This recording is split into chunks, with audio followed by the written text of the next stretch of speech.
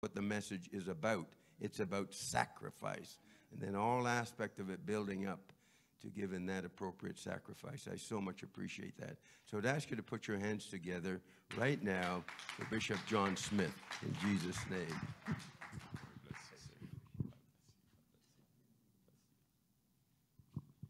And we bless the Lord, everyone.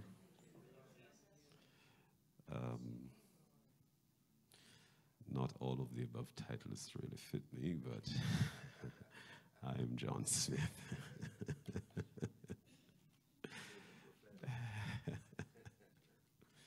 To God be the glory. Great things he has done. He is indeed wonderful. He has been the dearest friend that I've ever known. And I'm sure all of us can say the same. There is no friend like Jesus. Is that right? No friend like Jesus. Amen.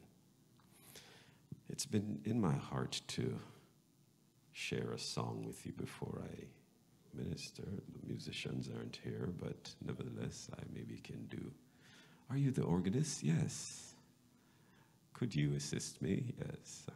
I could do without the music, but it may just make me sound good if the music is playing. Amen. While she's preparing, it's my pleasure to be here and to greet Bishop Cawley, who is on the premises but not in here just yet. To Elder Ricketts, delighted to be in your company again, sir. Amen. To my good friend and brother, Bishop Bartlett, and Bishop Neville Clark, who is here, all the ministers and saints who are here, I greet you in Jesus' name. Amen. Praise ye the Lord. God has been so good. So very good. Amen. The key of C should do me well. Praise God. Well.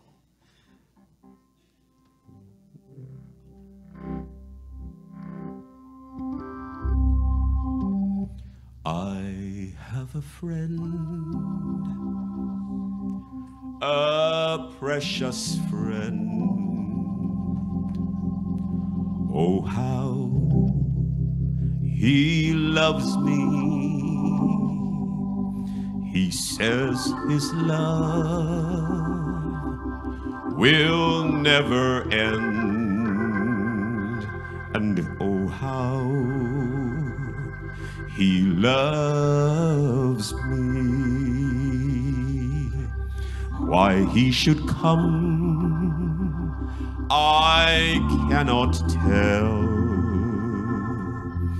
Oh, how he loves me in my poor broken heart to dwell. Oh, how he loves me. He died to save my soul from death. Oh, how he loves me. I'll praise him while he gives me breath. Oh, how he loves me. Oh, how he loves me. Oh, how he loves me. I know not why. I only cry. Oh, how he loves me. He walks with me along life's road. Oh, how he loves me. He carries every heavy load. Oh, how he loves me. I'll sing that verse again. Somebody may just need to hear it. He walks with me along life's road. Oh, how he loves me. He carries every heavy load. Oh, how he loves me. This is a promise to the church now. He has a home prepared for me. Oh, how he loves me. With him I'll spend eternity. Oh, how he loves me. Will you stand and sing it with me now? Oh, how he loves me. Oh, how he loves me. I know not why, I only cry. Oh, how he loves me. Oh, how Jesus loves me. Oh, how Jesus loves me. I know not why, I only cry. Oh, how he loves. Oh, how Jesus loves me. Oh, how Jesus loves me. I know not why, I only cry. But oh, how Jesus loves me.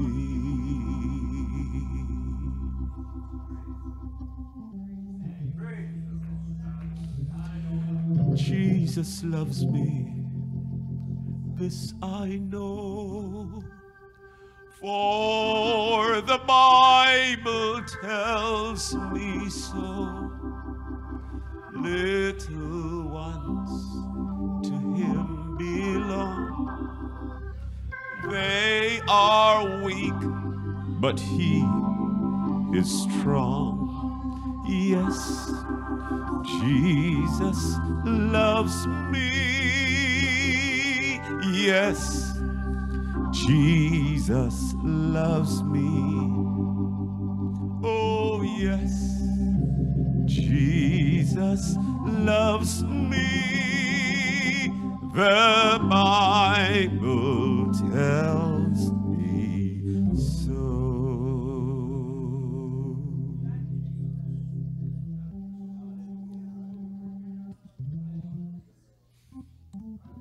I am very sure that of all of us gathered here today, and those who may be hearing us from outside or through technology of some sort, none of us can ever say that we've done anything, not even the smallest of things, to deserve God's love. What a love.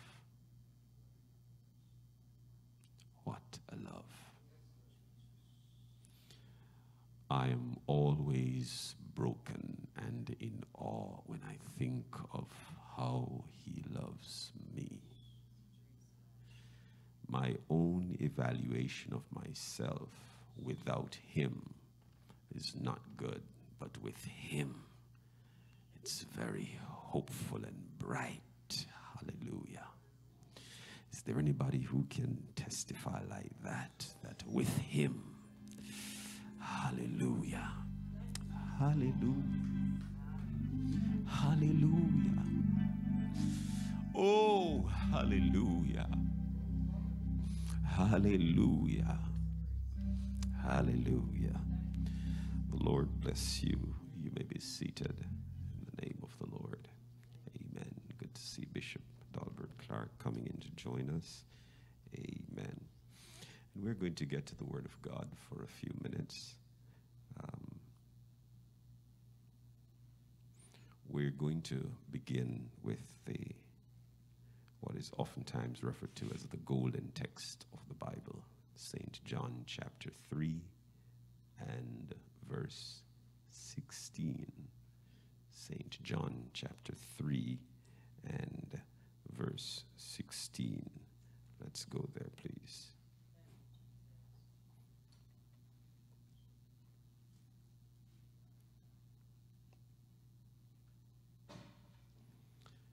As Elder Ricketts mentioned earlier,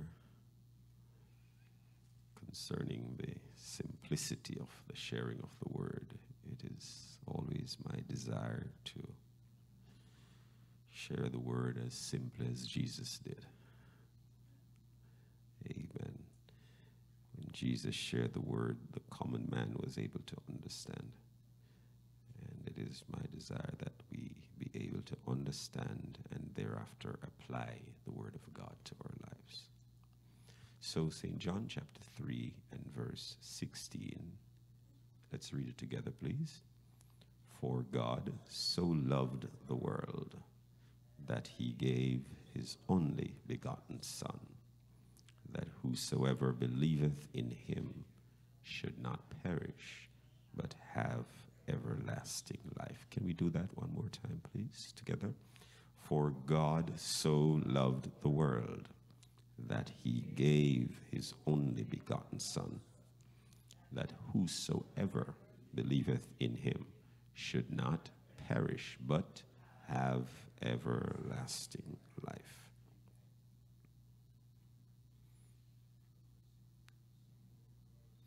So the first clause of that verse says, for God so loved the world.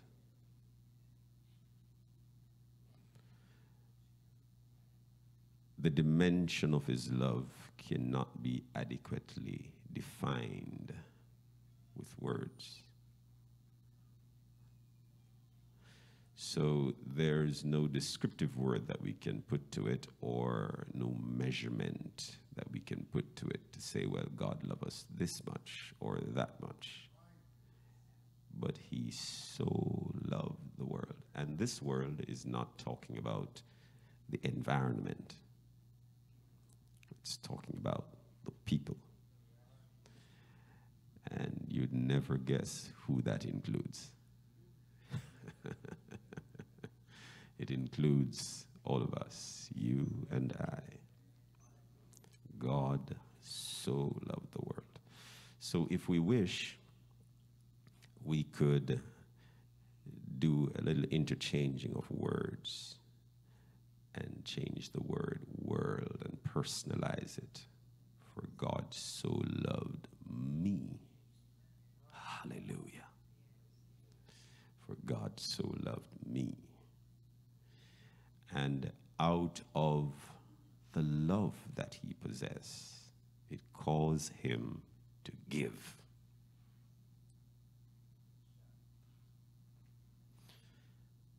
How many of us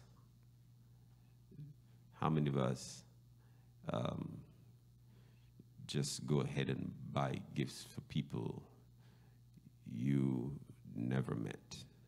How many of us just easily just do that? You just go buy gifts. You go buy an expensive gifts for people you never met. No? How many of us do that for a friend, though? Somebody you care about, or a family member. Is that right? You are willing to give to the people you love. Now, truth is, Indeed, we're supposed to love everybody. Is that right? We're supposed to love everybody. And I believe we can actually love everybody, but there's some persons who are dearer to us. Yes, and closer to us. But this is it. God so loved the world, and his love caused him to give up his only begotten Son. Not one of his begotten sons. His only begotten Son. Who in fact was not just his only begotten Son, but was the expressed image of himself.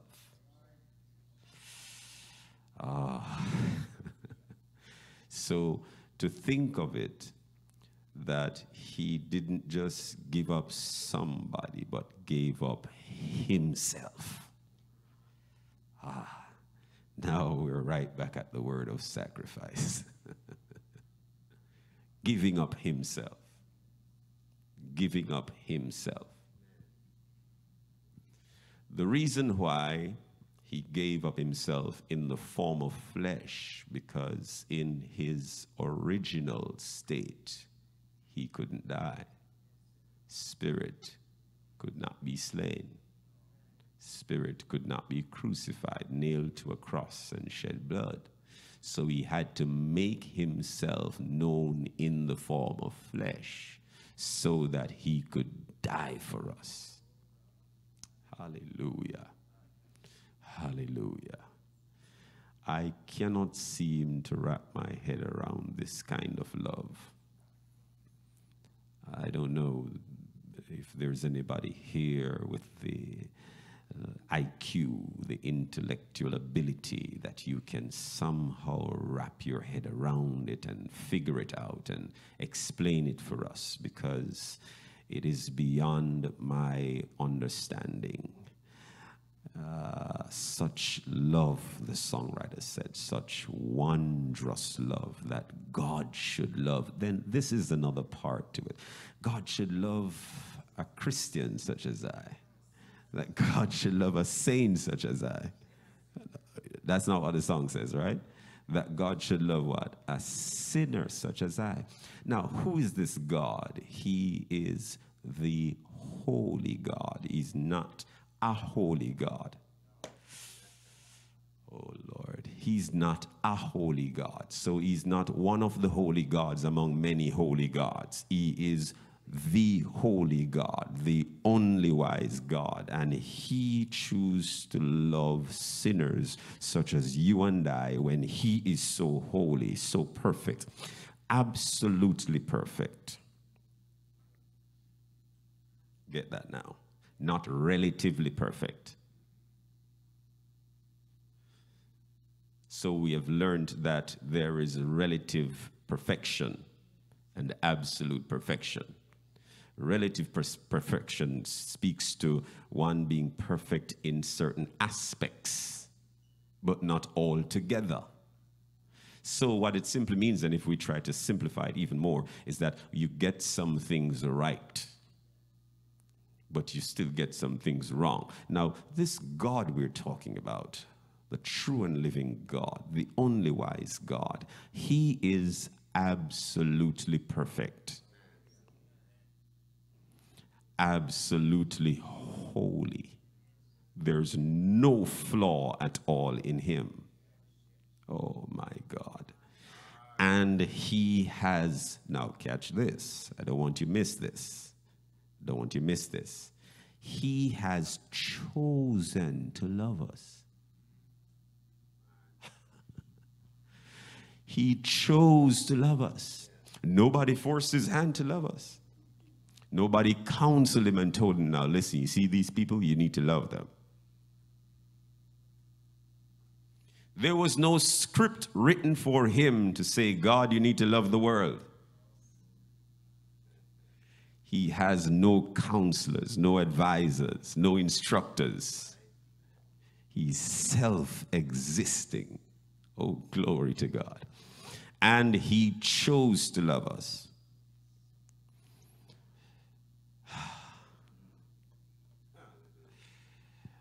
Would you mind just lifting your hands and just saying thanks to the Lord for loving me, for loving me. Thank you, Lord. Thank you, Lord. Thank you, Lord. Thank you, Lord. So, his love propelled him to give. To give. His love propelled him to give. And then, when he considered giving, he considered giving that which was ultimate. There was absolutely no better gift he could give to show his love. So you and I, if we have a friend or a family member, a loved one who is celebrating a birthday or some special occasion, we go to the mall, we go to some store or maybe even a car mart, and we look for a nice vehicle to buy for this person, and we look for something special. Is that true? But guess what? We're not going to go to any cross and give up our lives for this person. Is that right? Hello? We're not going to do that. We're going to find something that we can pay for and give it to them. Is that right? Yes. Hello. Yes. But then our God didn't just look for something that he could give us for us to keep as a souvenir. He gave himself. He gave himself. So the Bible said, for God so loved the world that he gave his only begotten son. And as we indicated earlier, that his only begotten son is also his own express image. It is himself, God made known in flesh. Because, number one, who is God? Chapter 4 of St. John in the 24th verse, God is a spirit. God is not a man. God is a spirit. But he manifests himself or made himself known in the form of flesh. And thus this manifestation is referred to as his son, his only begotten son. So God so loved the world that he gave his only begotten son, or gave himself, that whosoever believeth in him should not perish, but have everlasting life. Whosoever believeth in him should not perish, but have everlasting life. The question is, do we believe in him? Don't put your hand up. I'm going to ask a question, but don't put your hand up. Do you believe in God? Answer within. Don't answer without. Do you believe in God? Do we believe in God? Okay, so I can now assume that the answer of everybody under the sound of my voice would be, yes, we do. I do believe in God. If we truly believe, we will act upon our belief.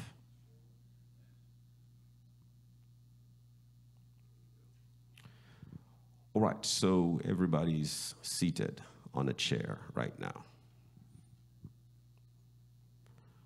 How many of you took your chair up, examined it to make sure it's intact before you sat down? How many of you did that? Raise your hand. How many of you checked your chair before you sat down? Nobody did. You know why?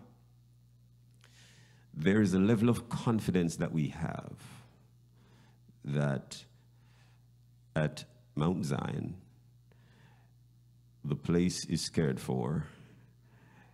The furniture placed here is all good. So we come and we're confident. We have that confidence, that trust that they would not put broken chairs here and tell us to sit on it. They would give us the best. Isn't that so? So we believe in the management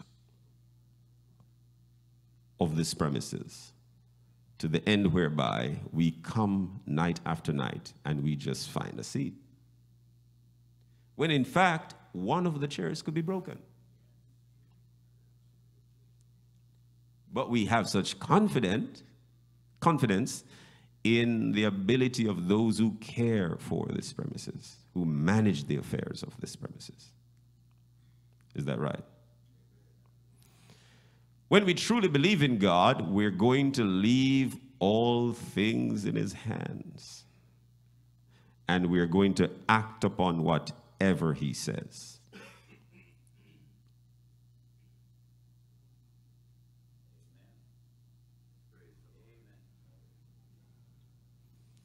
When we truly believe in God, we're going to leave all things in his hands, and we are going to act upon what he says. Can we reason together a little bit? How many of us the Lord have instructed on many occasions, and we rationalize, we reason it out as to why we shouldn't do what God says?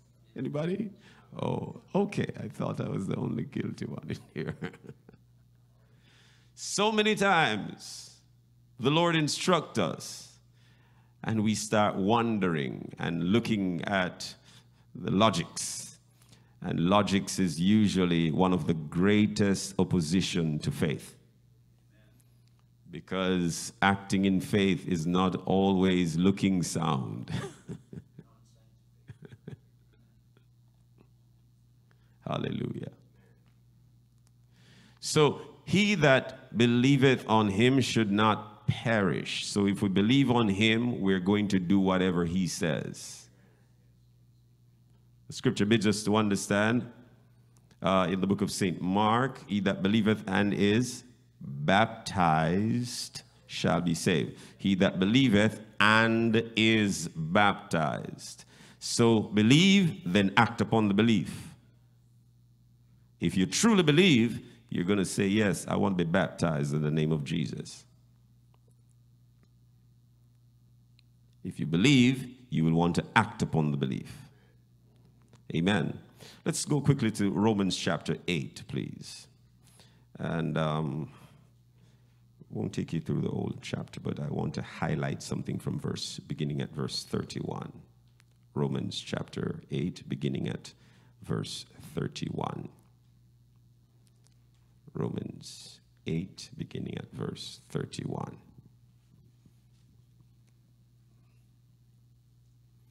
If you're there, say amen. All right, let's go together, please.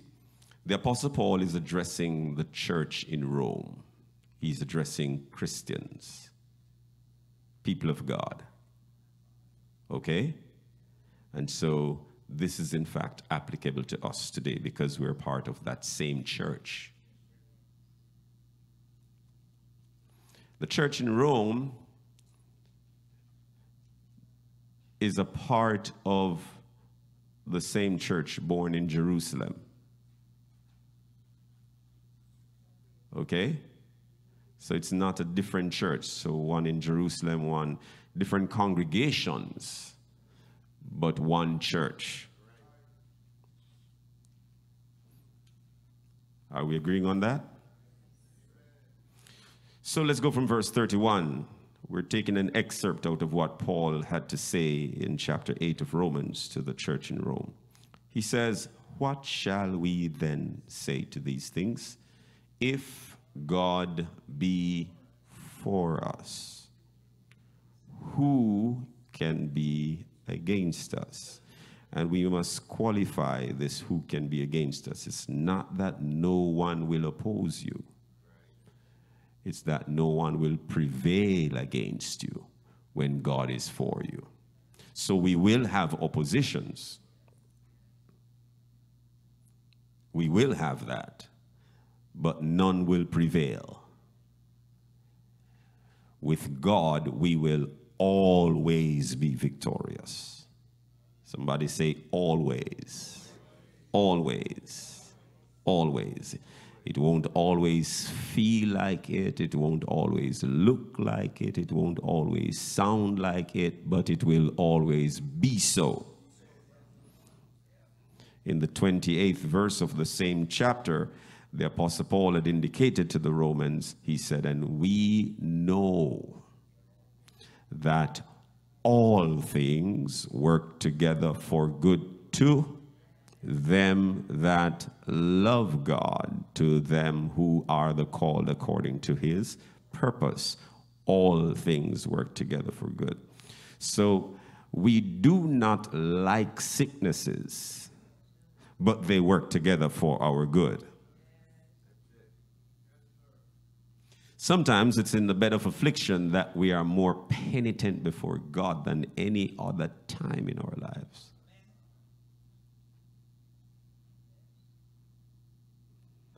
And it's not that, I don't think it's a case where God finds pleasure in allowing us to be afflicted. But from time to time, the Lord has to give us something to keep us in check.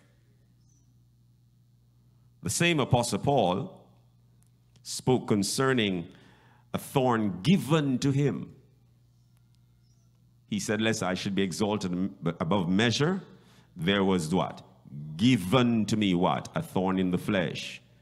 The messenger of Satan to do what? Buffet me, to bombard me. Yes? Lest I should be what? Exalted above measure. So what was that doing for Paul? Keeping him in check. So even when others were telling him, oh, Paul, you're great, inside he knew, I'm not great.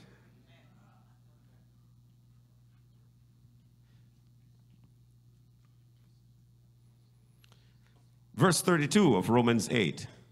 He that spared not his own son, but did what? Delivered him up for us all. Therefore gave his son as a sacrifice for our salvation, for our deliverance and our protection. The word salvation deriving from the Greek word soterior, which means protection and deliverance. How shall he not with him also freely give us all things? The Bible asks, the question comes in verse 33, who shall lay anything to the charge of God's elect? It is God that justifieth. Verse 33, if I may just read that in the New Living Translation, it says, who dares accuse us whom God has chosen for his own? No one, for God himself has given us right standing with himself. So then, it's not that you and I have somehow gotten ourselves in right standing with God. It is God who worketh in us. Oh, hallelujah. And without him, we just cannot make it. Have you ever heard this old-time chorus? Another hill and sometimes a mountain, another road with rocks to pierce my feet, but with Jesus to go along beside me, I will make it. There will be no retreat. Somebody say hallelujah. Hallelujah. Verse 34, it says, who is he that condemneth? It is Christ that died, yea, rather, that is risen again, who is even at the right hand of God, who also maketh intercession for us. So the man Christ Jesus, oh my God. So you and I may think that, oh, we're praying people and we're praying. But tell you what, there's someone interceding for us that making our prayer much easier than you think. So we think we have it so hard to pray, but guess what? There is the mediator between God and man. His name is Jesus, and he is constantly pleading for us. Because of God's holiness, we should have been wiped out long ago. But I hear the old time song says, mercy rewrote my life. Or do I have any witnesses here who can stand and say, thank you, Lord, for your mercy? Oh, just a few persons have experienced God's mercy. I wish all of us would have experienced God's mercy. Do I have any witnesses here who can stand and say, thank you, Lord, for your mercy? Hallelujah. Your grace and mercy brought me through. I'm living this moment because of you. I want to thank you and praise you too for your grace and mercy brought me through. You may be seated. So here comes the big question. Paul again is writing to the Romans, chapter 8. We're now at verse 35. Who shall separate us from the love of Christ? Now, let's get into a little bit of intricacy here. The question is asked, who shall separate us from the love of Christ? You and I understand from the English language that the pronoun who would be referring to a person, not an issue, not a circumstance. From our perspective, we would understand better if the question was, what shall separate us from the love of Christ? But the scripture says, who? Now, to show you that it's not talking about a person, Paul continued in the same verse. He said, shall tribulation. Now, tribulation is not a person. Shall, or distress, that's a what? Or persecution, or famine, or nakedness, or peril, or sword. But listen to this. It may help us to appreciate it. So when Paul used the pronoun, who shall separate us? And then highlighted these circumstances, such as the tribulation, distress, persecution, famine, nakedness, peril, or sword. I submit to us today, and possibly it could be further explained, but let me put it in a simple way that I believe we should look at it from this perspective. I believe that these situations, they are spirits. And the fact is, oh God, spirits oftentimes take on personalities. Oh. Oh. Mm. In the New Living Translation, however, this is how it is posed. They didn't use the word who, but what's stated here. Can anything ever separate us from Christ's love?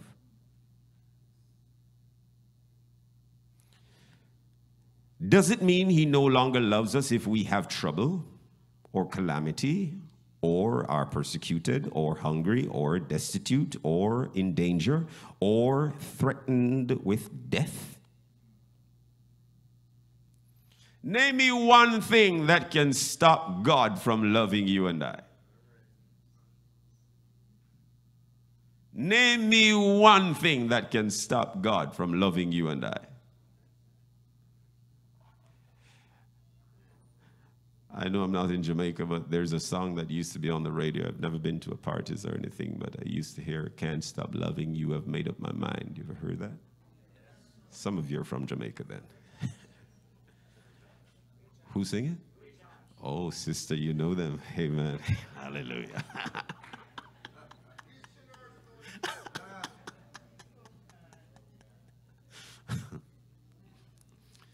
But name one thing that can stop God from loving you and I.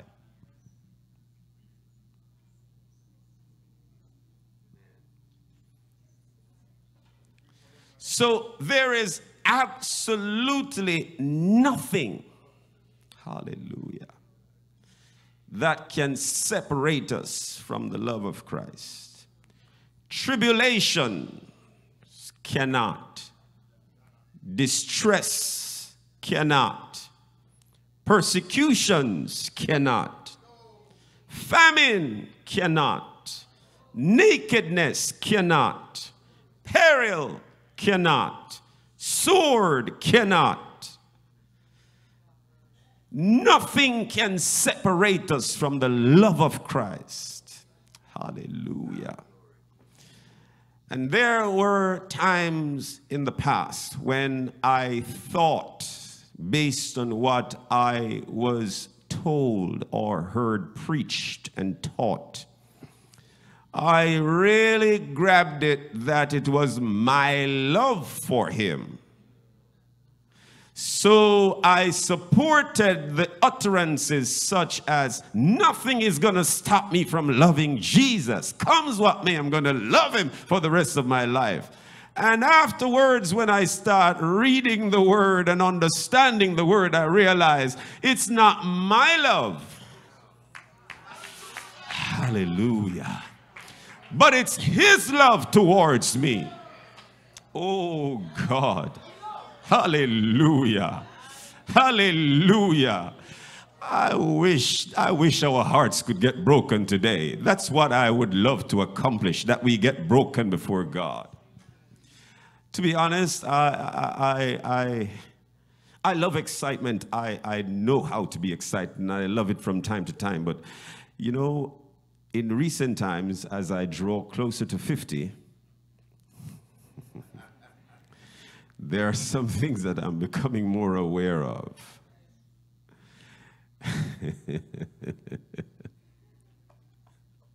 Praise ye the Lord. And I've come to realize that of all the exciting times I've had in church, none of them has ever made me a better Christian. Wow.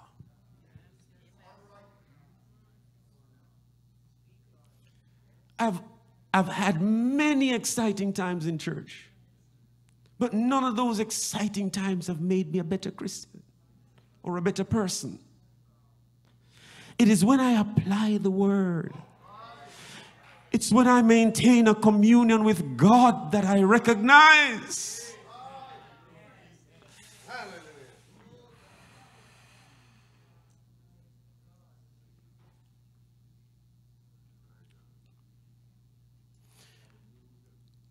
And so,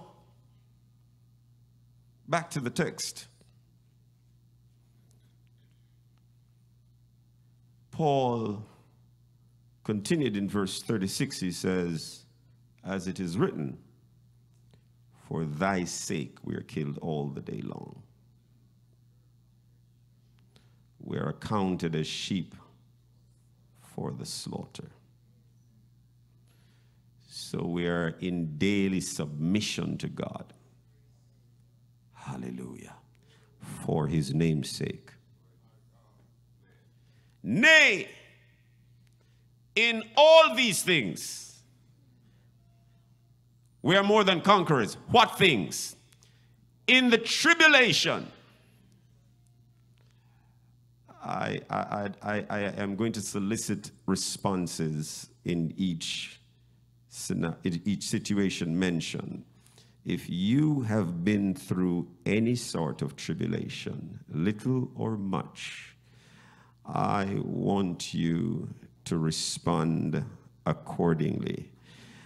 What Paul said in verse 37, nay or no, in all these things we are more than conquerors. Therefore, in tribulations we are more than conquerors. And I want you to get a hold of this now. It's not that in tribulation we are conquerors, but we are more than conquerors.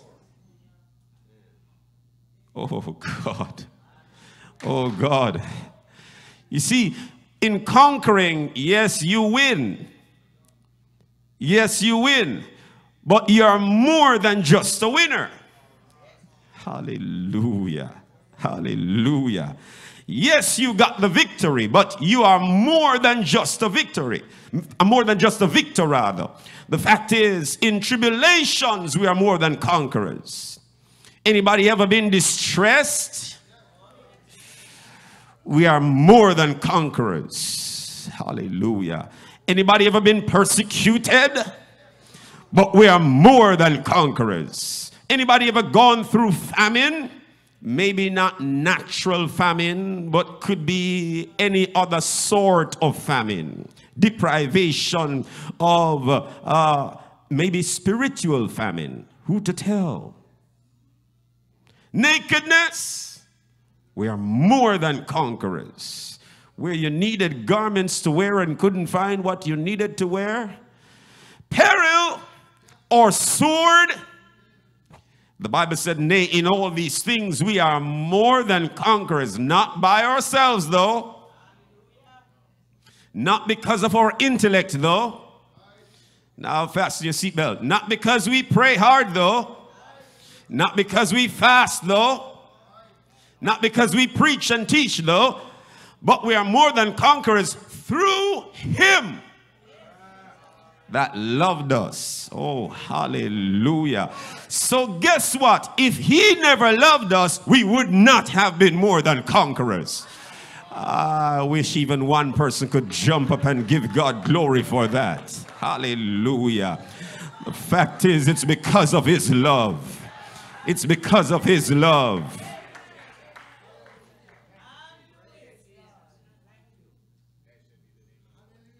Amen. I have until this time. 1:15. Okay. Wow. I have more time than my mind can conceive. Praise God. Amen. But we are more than conquerors through Him that loved us. Hallelujah. Yes, Lord. So, is there anybody here at this very point in time, for one reason or another, maybe job-related, personal, family, some reason, you're sorted down? You just feel sorted down. Anybody at all, you feel sorted down. Something kind of on your mind and it kind of weighing you down a bit. Anything at all, anything at all. Okay, all right.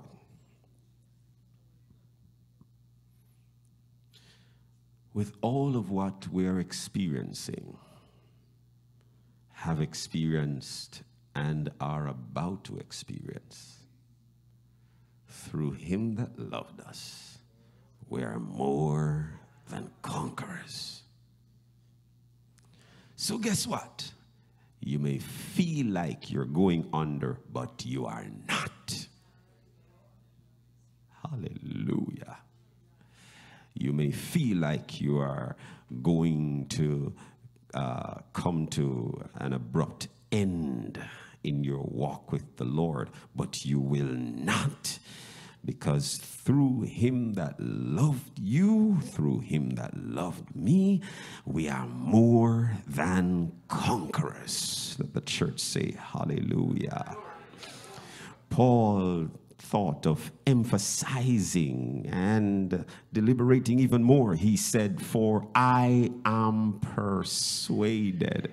Persuaded means he's convinced, he is sure, he is certain, without any doubt in his mind. I am persuaded that neither death, oh God, hallelujah, nor life, nor angels, nor principalities, nor powers, nor things present, nor things to come, oh God, nor height, nor depth, nor any other creature shall be able to separate us from the love of God which is in Christ Jesus our Lord. Hallelujah.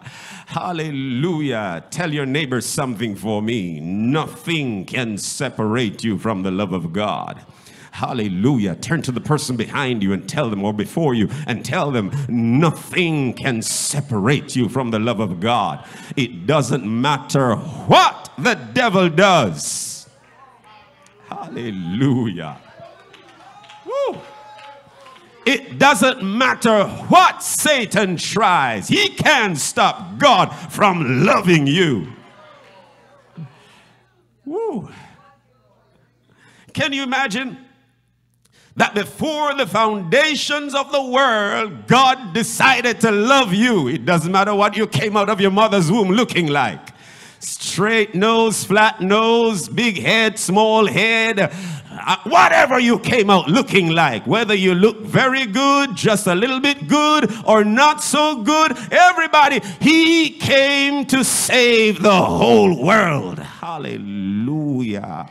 So it doesn't matter what others think of you, God loves you anyway.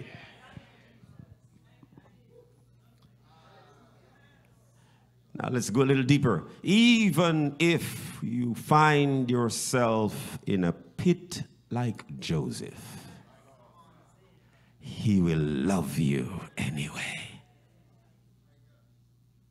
This does not mean that he's going to be just embracing anything and everything we do, say, and think. That's not what it means. So let's not get it wrong. And you know, no chastening of the Lord is joyous at the first. But be consoled about this. The only persons that God chasten, reprove, rebuke, correct, are those he loves. Woo. Hallelujah. Have you ever noticed in the book of St. John, the 15th chapter, have you ever noticed that it's only the branches that bore fruit were pruned or purged? Yes. The branches that bear no fruit, they were hewn or cut off and cast into the fire. But the ones that bear fruit, they went through a whole lot of rough stuff. Oh, glory to God.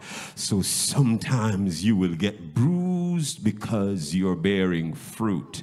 And you know what? He wants us to bear more fruit. And he wants our fruit to remain. So the fact is, when you consider the fruit of the Spirit, the love, the joy, the peace, the long-suffering, etc., when you consider those 9 elements, the fruit of the Spirit, you understand that despite our circumstance, our fruit must remain. So it doesn't matter what we're going through, we've got to keep on loving one another.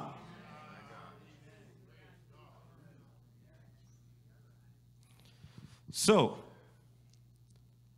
Paul says, despite all these things,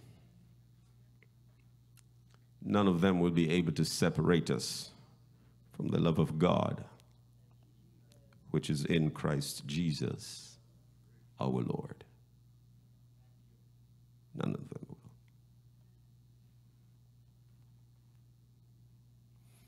In 1 Corinthians, the 13th chapter, 1 Corinthians chapter 13,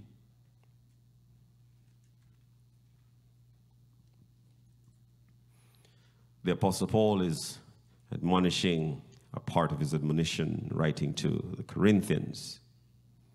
And he's highlighting love as the greatest. And I want for us to view this from 2 perspectives today.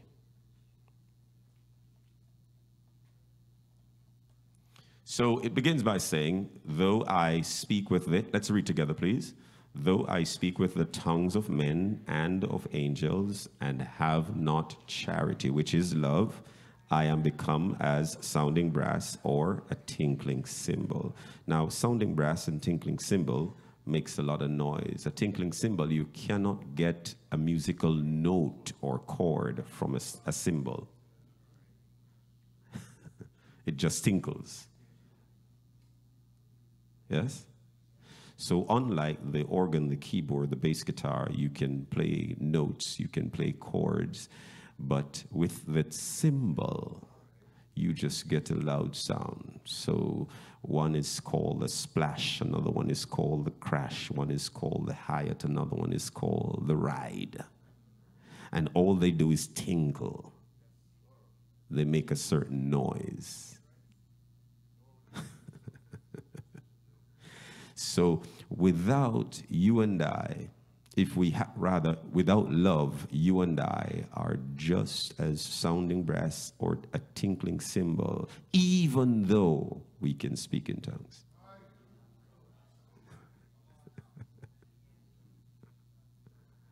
Even though we speak in tongues. He says, and though I have the gift of prophecy. Gift of prophecy, which means I'm able to prophesy. And that prophesying, of course, is twofold. Is either I can, well, maybe one or two, forthtell and or foretell. Forthtell, to preach, to declare. Foretell speaks to predicting, speaking of that which is to come. So, though I have the gift of prophecy and understand all mysteries and all knowledge, and though I have all faith so that I could remove mountains and have not charity or love, I am nothing. So, I am absolutely nothing without love. And we could read through all of this. It says, and though I bestow all my goods to feed the poor, and though I give my body to be burned, and have not charity, it profiteth me nothing. Charity suffereth long, and is kind. Charity envieth not. Charity vaunteth not itself, is not puffed up, doth not behave itself unseemly, seeketh not her own, is not easily provoked, thinketh no evil, rejoiceth not in iniquity, but rejoiceth in the truth. Beareth all things, believeth all things, hopeth all things, endureth all things. Charity never faileth, but whether there be prophecies, they shall fail. Whether there be tongues, they shall cease. Whether there be knowledge, it shall vanish away. For we know in part, and we prophesy in part. But when that which is perfect is come, then that which is in part shall be done away. Paul said, when I was a child, I spake as a child. I understood as a child. I thought as a child. But when I became a man, I put away childish things. For now we see through a glass darkly, but then face to face. Now I know in part, but then shall I know, even as also I am known. And now abideth faith, hope, charity. These three, but the greatest of these is charity. And that word charity simply means love. Let's try to understand this, because it is easy for us to assume again that all this is our doing. But it's not. So in 1 John chapter 4, verse 8, I think it is. Could you put that on the screen? Good. Let's read that together, please, what it says. Let's go again. After 2, 1, 2.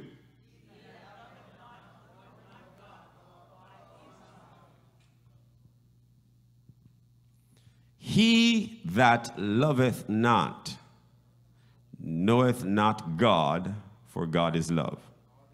Let's try to see if we can get a clear understanding of this. So, if we are unable to love one another, it simply means we don't know God.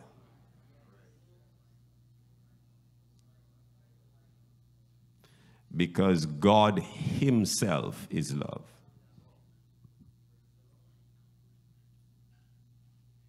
God himself is love.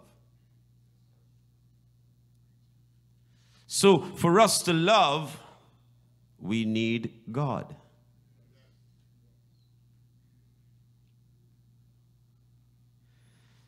So understand this then. Though I speak with the tongues of men and of angels and have not God.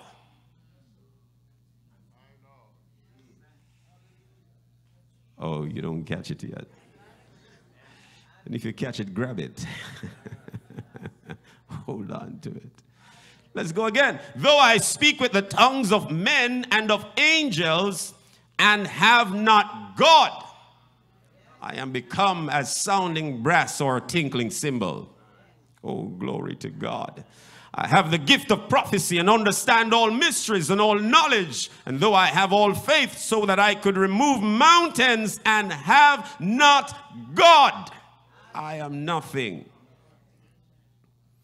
It's interesting how we can accomplish some things that are quite impressive and not have God.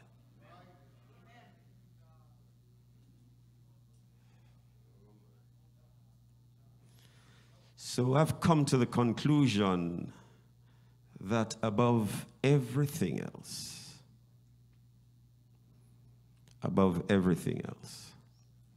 I need Jesus, who of course is my God.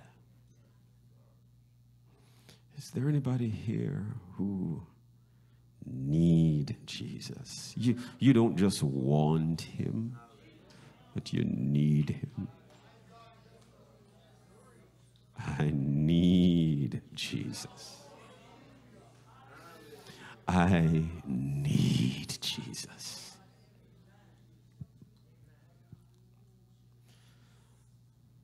The Lord has allowed me to fill some capacities in life that many persons see as great. But he took me there just to teach me a lesson. That all of that means nothing without him.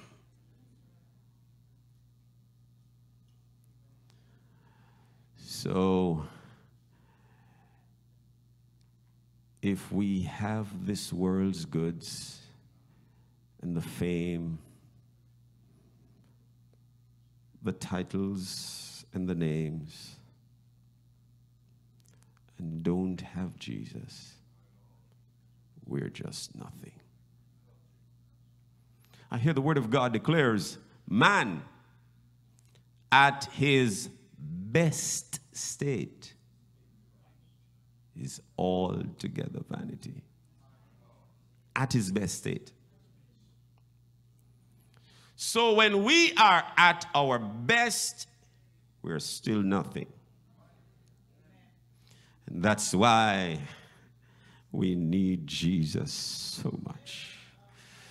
Because he is everything. Hallelujah. Hallelujah. Hallelujah. Sometimes we get very caught up in all of what we have to do that we forget him with whom we have to do. And if we be honest with ourselves, even in the church world and the workload that comes with church, we get so busy getting things done that even our personal devotions are neglected because we're busy. And then we get so busy, and out of that busyness, God gets sometimes very little glory, sometimes none at all. But the crowd is satisfied, so we think it's a good job. But when God looks down, he said, that's not what I want at all. I need Jesus. I need Jesus. I need Jesus. We need Jesus. This has been a very good convocation. It has always been good. It has always been good. I've been here for a few times, and it has always been good. But I tell you what happened. If after it's all said and done, we go from here and nothing changes for us,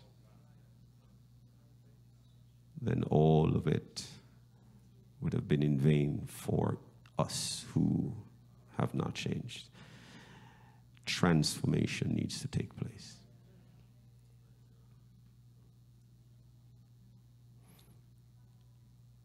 Brothers and sisters, are we aware that we need Jesus? You know, oftentimes we don't really act like it, though. All of us. I'm not speaking to you, I'm speaking to us, including myself. Oftentimes we don't act like it. We don't act like it. I'm afraid that we have become somewhat like Israel.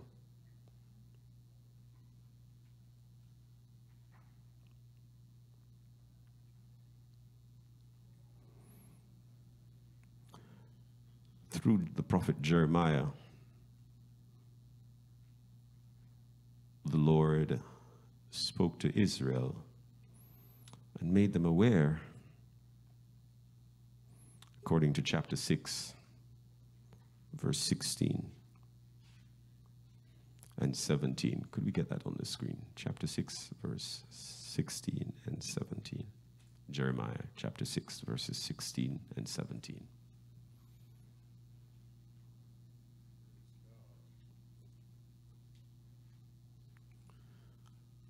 Let's read it together, shall we? Thus saith the Lord, stand ye in the ways, and see, and ask for the old path, where is the good way, and walk therein. And ye shall find rest for your souls. But they said, we will not walk therein.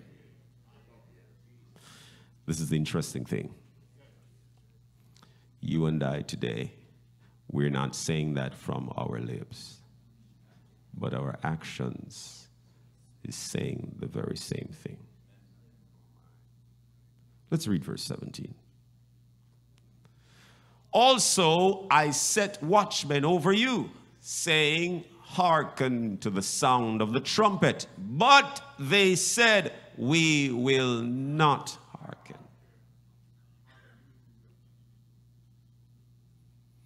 That's why sometimes I'm kind of fearful to be referred to as spiritual Israel.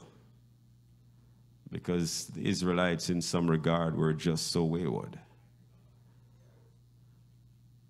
But I understand it to be appropriate in certain contexts. But in contexts like these, where they are so outright, they rebel against God, they turn their back on Him, so presumptuous. And then when you flip that now to the love of God, in the midst of all this idolatry that they practice, which is also seen as spiritual adultery, you know what? God still loved them. And the same kind of compassion is extended to us today. Where despite our neglect of that which He has offered to us and desire to see us attain, want to see us working toward and thriving for, despite we turning our back on it all the time, He still loves us.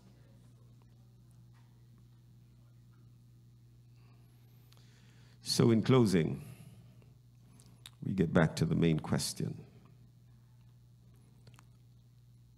Who shall separate us from the love of God? I declare it today, nothing can and nothing will separate you from the love of God. Hallelujah. Hallelujah. The Lord won't love everything we do. He won't love everything we say. He won't love all the thoughts we think. But he won't stop loving us. Hallelujah. Hallelujah. Hallelujah. Hallelujah. Hallelujah. I am pretty sure that at some point in time we have shown love to somebody. Mother, father, brother, sister, son, daughter. We have shown love to somebody, husband, wife, or somebody. Now, truth is, when we attempt to show love, we do some things sometimes out of the ordinary. Are you at this point in time able to do anything out of the ordinary? Just to let the Lord know that you appreciate his love for you. Now note, I'm not saying to show him that you love him, because believe it or not, our love is so limited.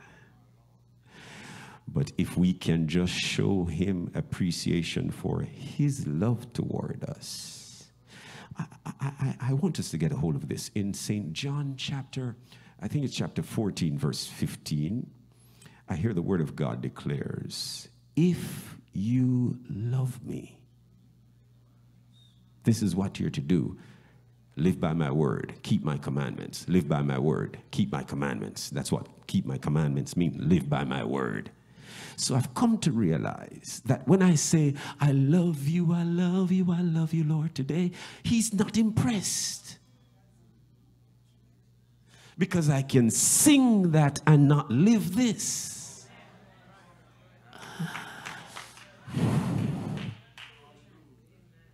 When I get singing and, oh, how I love Jesus. And it impresses everybody who looks on, and we get teary-eyed and we say, oh, we love Jesus. And Jesus is saying, but why aren't you living by my word?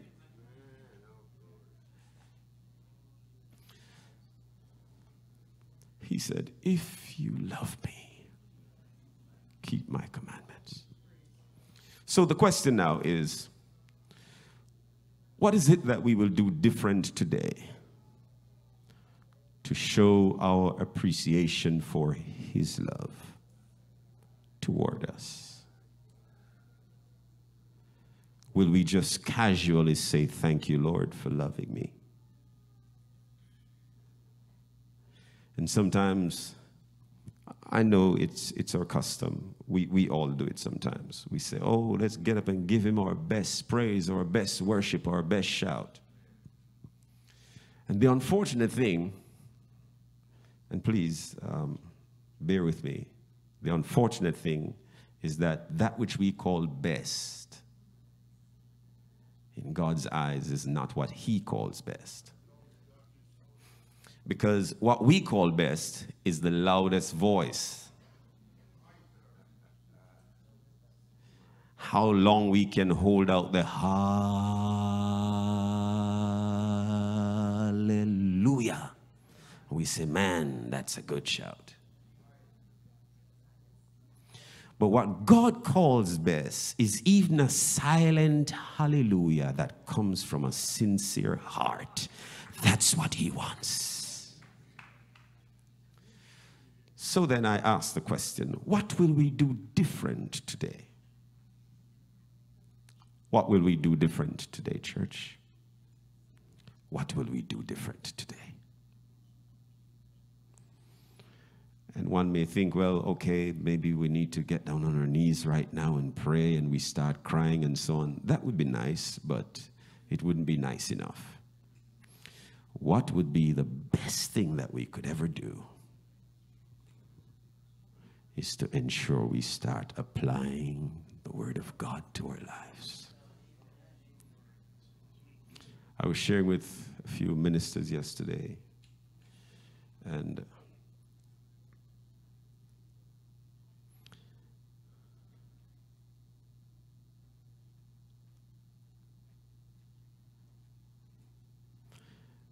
there's a great risk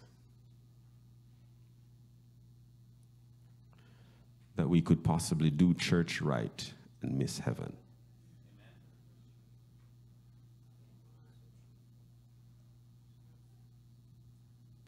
There is a great risk that we could possibly do church right and miss heaven.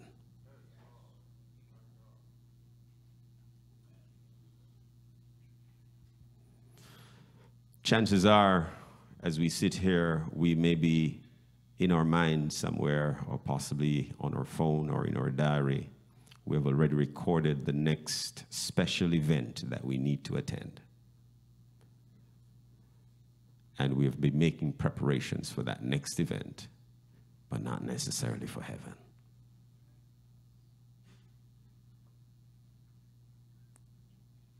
Lord, save us. Lord, save us. I don't know about you, but I want to be saved. I want to be saved. I want to be saved. And truth is, if it becomes necessary that I have to quit all the pastoral duties and all the ministerial duties just to save myself, I'll have to do it. I can't afford to miss heaven. There are many things in the world that I would have loved to be a part of. And I tried my best to avoid them because I said I want to make heaven my home. And then at the end of the day, to hear depart, no, I want to make heaven my home. Shall we stand?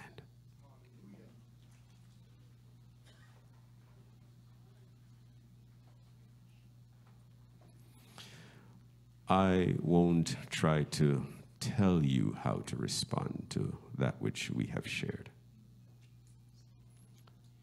It's a choice that we will all have to make for ourselves. If I invite everybody to the altar, majority will come out of obedience, but not necessarily a convicted heart. If I ask us all to start shout some praises, majority of us will out of obedience, but not necessarily true that we are convicted in our hearts that, yes, I need to shout this praise right now. And I've come to realize that in sharing the Word of God, the Lord deals with every heart individually. So while somebody may feel like falling on their face and reaching out to God, another might just feel like standing with hands raised and worshiping. Another may feel like go in a little corner and read the scripture through again and let it soak. Another might feel like falling on their knees in the altar. Somebody may just feel like finding a corner, lean against the wall, and just start breathing the name of Jesus. So I am not going to try to lock you in a box to tell you, okay, everybody come to the altar or everybody raise your hand. No, I'm going to say, respond to the word as it appealed to your heart today. Respond to it. Go ahead and respond to it. We have a few minutes. We have about 20 minutes. Respond to it. Respond to it. Respond to the word. Not to your neighbor, not to me. Respond to the word. Respond to the Spirit of God. While I was sharing with you, the Lord was also talking to you in various ways. So there are some things I didn't say that the Lord said to you that you just thought, oh, you know, this and so on and so forth. Some things came to you in all of this that nobody else is aware of. Now, you respond to God. Respond to him. Respond to him. Respond to him. Yes, Lord. Yes, Lord.